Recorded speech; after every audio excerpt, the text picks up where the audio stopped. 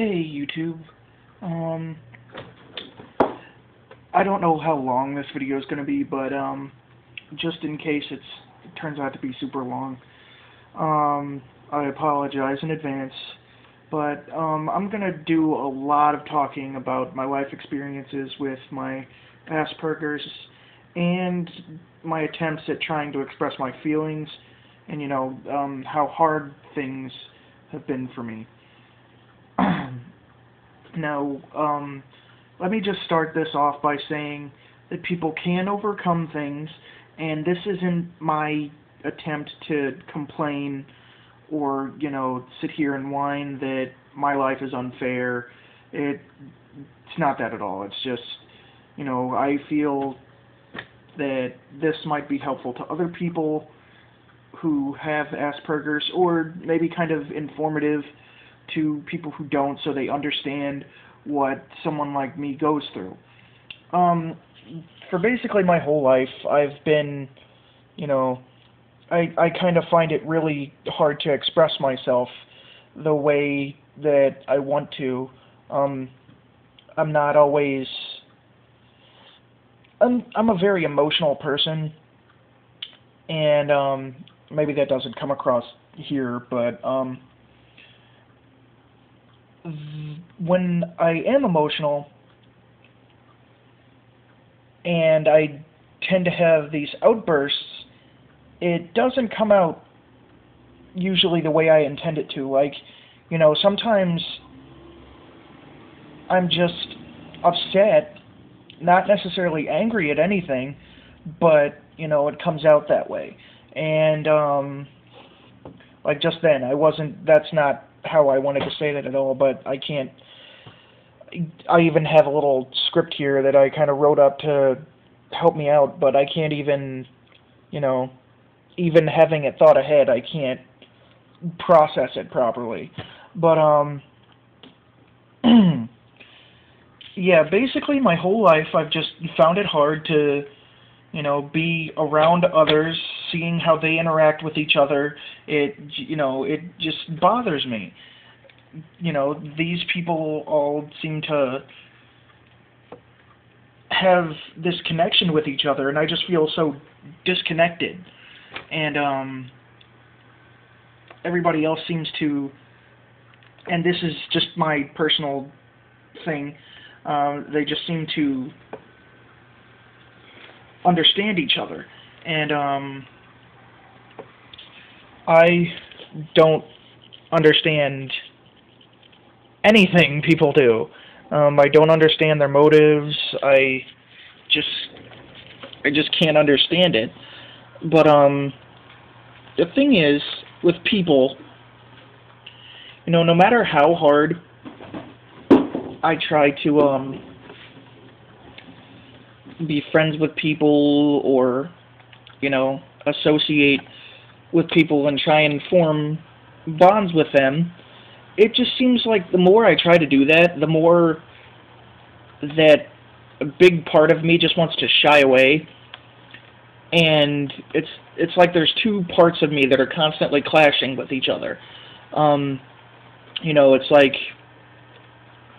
the right half of my brain, or whatever, this isn't scientifical, and I think I just made that up, but anyway, it's like the right half of my brain is saying, you want friends, you should have friends, and you won't be so upset or lonely or anything, and the other half of my brain is telling me, you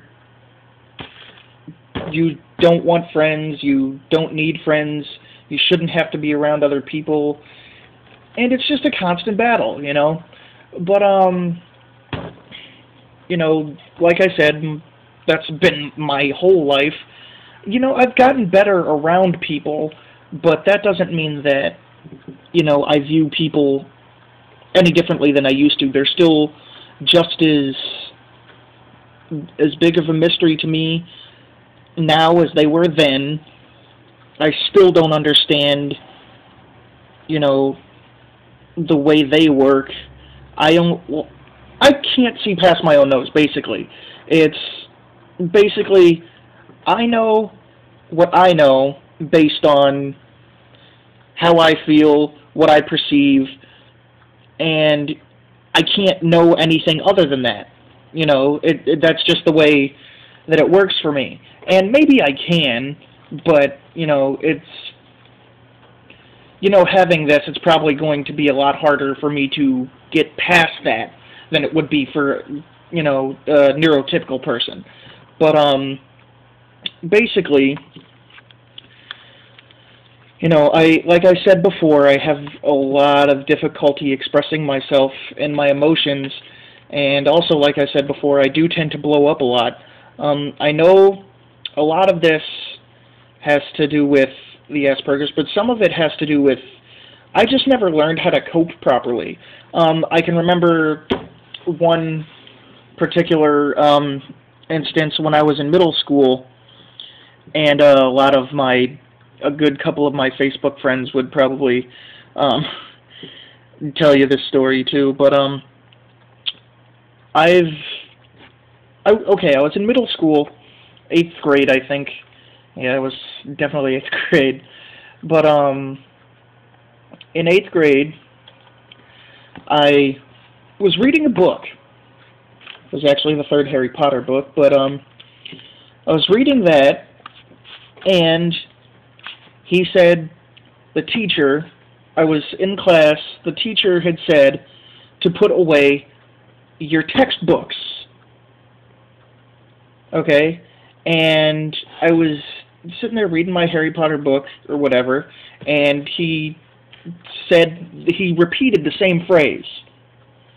And I still didn't, and he took it from me, which, I got very upset at. That book was actually special to me because my aunt had given it to me for my birthday.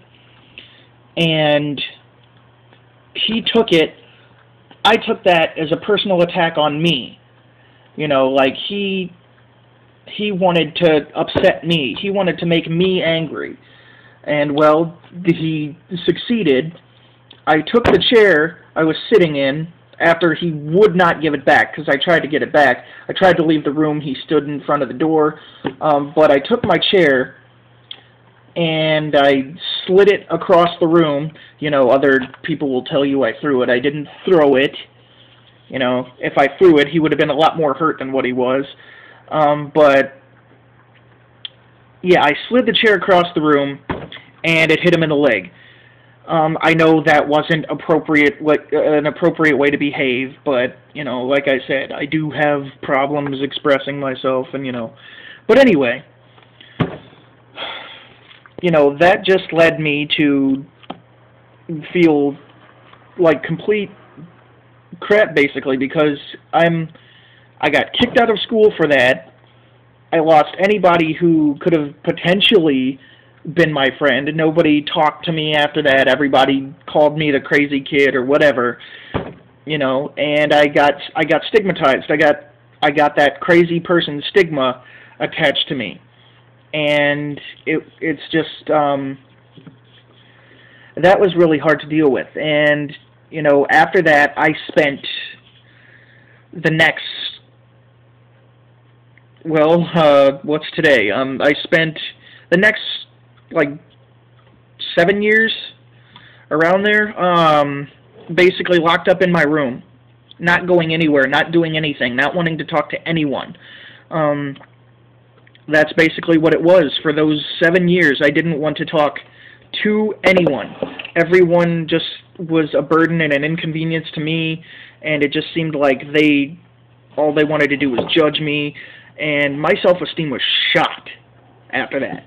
Not that it was the greatest to begin with. I always thought I was the weird kid, but after that it was completely shot. I didn't have any motivation to do anything, and, I just felt like I was never good enough for anybody.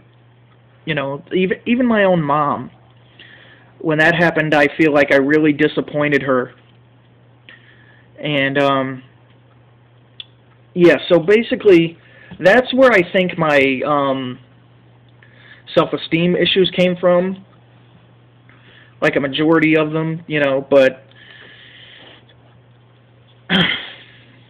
I'm sorry. Um, and, basically, I've been getting a little bit better about dealing with people, but dealing with my self-esteem issues and dealing with my emotions are still things I struggle with, because I don't know how to cope.